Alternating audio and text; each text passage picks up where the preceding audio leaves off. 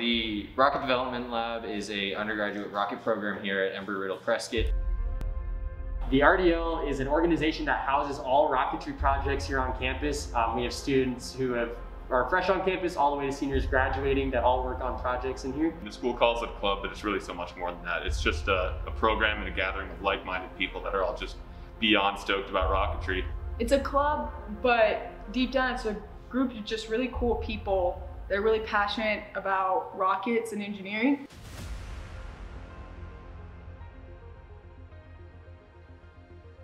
We also do liquid rocketry. We have multiple test stands on campus. We fly hobby rockets. We develop all our own propellants, and we test our own engines on campus. It's all undergraduate led, and we are really focused on bringing anybody who wants to learn about rocketry into the club and working with everybody who just is passionate about rockets. If you have some type of project that you want to do, we will be here to support you. We also have this great facility and lab that we get to do our projects in, do homework in, and just collaborate with peers. From propulsion to launch vehicles and research. Anything rocket related, we do it.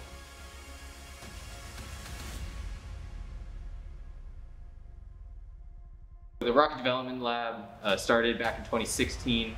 It was formerly known as Eagle Aerospace. It was then reorganized into the Rocket Development Lab.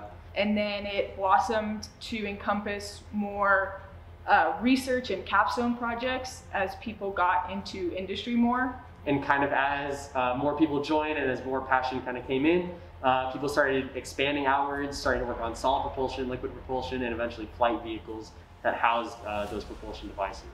And we undertake a lot of the most difficult projects seen on campus, especially done by undergraduate groups and done by students in their free time.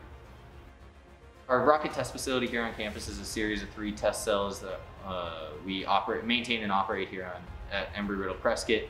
We have, like I said, 3 test facilities, 2 for solid motor test operations. Test cell 1 has a stand in it, and it's a little concrete bunker. It's a test stand where we test a lot of our solid propellant. And we test different grain geometries in there.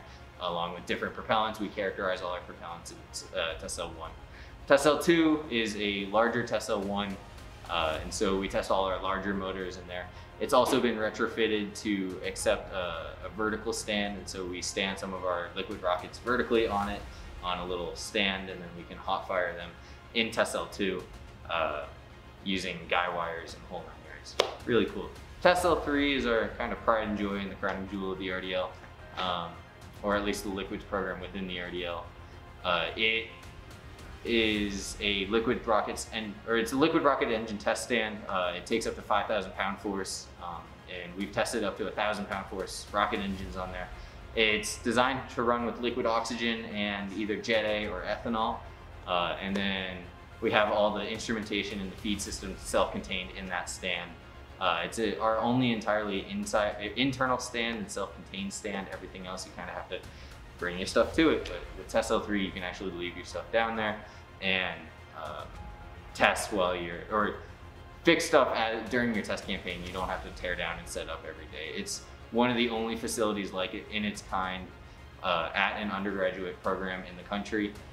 It's also entirely student maintained and student run, which is unique within the country. It's an absolutely amazing feat of engineering that the capstone team who built it, they undertook it. It turned out amazing. I'm truly thankful and impressed by them every day I'm down there. The RDL has accomplished a lot of things. Oh, that's a long list. We have successfully tested 2 different liquid bipropellant rocket engines. We have built a liquid flight vehicle and tested it, which is something that not many universities get to do. We recently have tested the largest motor on a campus, which produced 910 pounds of thrust for around 8.5 seconds. On our own formula that was developed around 1.5 years ago, as well as characterized several smaller motors of the same propellant. We've been working on a number of Arizona Space Grant research projects. We've been working on a number of Undergraduate Research Institute research projects, as well as big group projects that are like development projects for the club. So from there, we have just been working on really pushing the school's development into rocketry. I think the biggest thing the RDL has accomplished is teaching all the members within the club. There are some students that have brought, or every student that comes through the RDL will learn so much more than if they weren't in the RDL. So our biggest accomplishment is teaching all those students coming through.